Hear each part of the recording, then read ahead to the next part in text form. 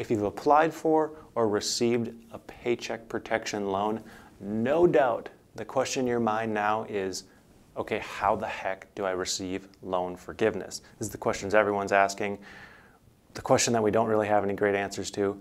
Well, luckily, the clouds are starting to part. The Treasury has shed some light on at least one piece of the puzzle, one piece of the loan forgiveness puzzle that gets us a little closer to understanding what needs to be done in order to have these loans completely forgiven. The question that they address is, how will the SBA review borrowers or businesses' good faith certification concerning the necessity for their loan request? So this is important because if the SBA determines that your business doesn't need a paycheck protection loan, then you're no longer eligible for loan forgiveness. So understanding how they're going to certify whether a business is eligible or not is a huge piece of the puzzle. So their answer is, when submitting a paycheck protection application, this just gives some context, all borrowers must certify in good faith that the current economic uncertainty makes this loan request necessary to support the ongoing operations of the applicant. The SBA, in consultation with the Department of Treasury, has determined that the following safe harbor will apply to the SBA's review of the paycheck protection loans with respect to this issue. Any borrower, together with its affiliates, who receive loans with an original principal amount of less than $2 million will be deemed to have made the required certification concerning the necessity of the loan request in good faith. So this is good news for just about everyone watching. Basically, it means that if you're a small business owner, the SBA is going to leave you alone. They're going to just assume that you needed this funding, that there was no other source of funding, that, basically they're going to believe you. So that's great news. The SBA determined that this is appropriate because borrowers with loans below this threshold are generally less likely to have had access to adequate sources of liquidity than borrowers that attained larger loans. So this was the big issue with all these public companies who had received paycheck protection loans, because they can't in good faith say this is the only source of funds we could possibly find, because they have the public markets, they have investors, they have liquidity. There's all sorts of ways to fund a larger organization, not as many options for a small organization. Goes on to say, this will also promote economic certainty as paycheck protection borrowers with more limited resources endeavor to retain and rehire employees.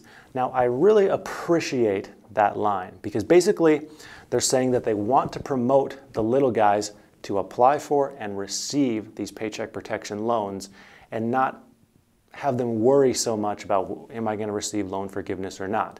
Now again, this is only one piece of the puzzle, arguably less than half of the whole puzzle, but I'm glad that they acknowledge the fact that they want small businesses to receive forgiveness. Goes on to say, in addition, given the large volume of paycheck protection loans, this approach will enable the SBA to conserve its finite audit resources and focus its reviews on larger loans where the compliance effort may yield higher returns. So this is exactly what I mentioned in a previous video a few weeks back. The Treasury, the SBA, the Justice Department care much, much more about the large guys, the large offenders, trying to make away with millions of dollars potentially, over the average small business who is getting a paycheck protection loan from $10,000 to $200,000, and chasing down all the millions of those applicants is simply impossible. They're going to focus on the people who have $5 million loans, or a fraudulent $800,000 loan that's easy to catch. Things like that are going to be the ones that they focus on, even bothering to get any kind of certification of funds.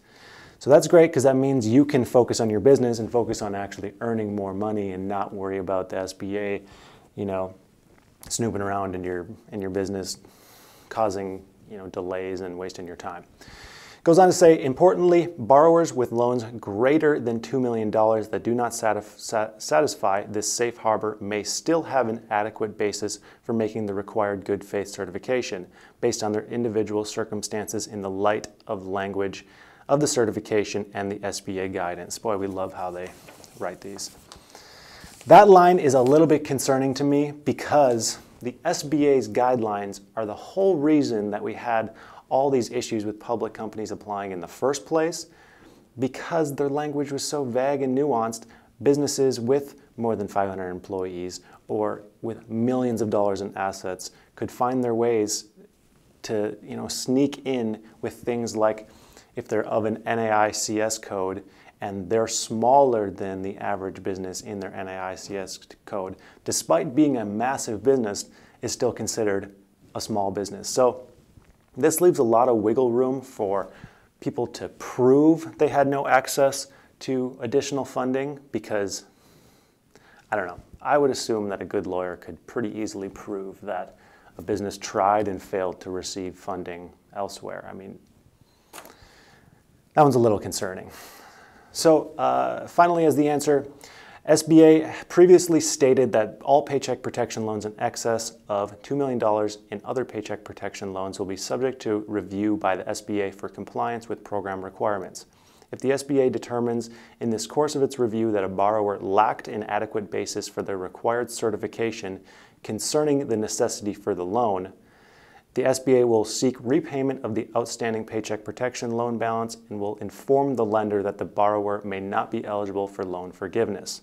If the borrower repays the loan after receiving notification from the SBA will not pursue administrative reinforcement or refer other agencies to pursue legal action.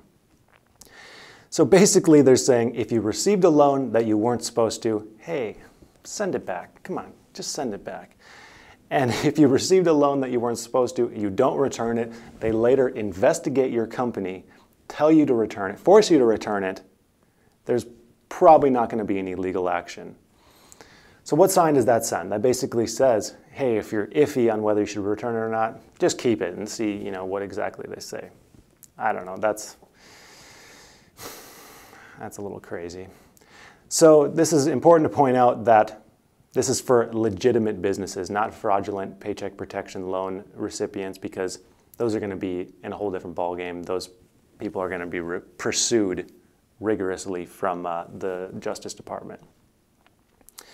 So I'm glad that we're at least one step closer to figuring out this loan forgiveness puzzle for the Paycheck Protection Program. However, like I said, this is only one key to how exactly this is going to work. I keep getting asked on how exactly people should track expenses for loan forgiveness, or what exactly is going to be needed to be done, 7 weeks in, 8 weeks in after they receive their funding. And I've been hesitant to put out any information because I've yet to find any clear guidance.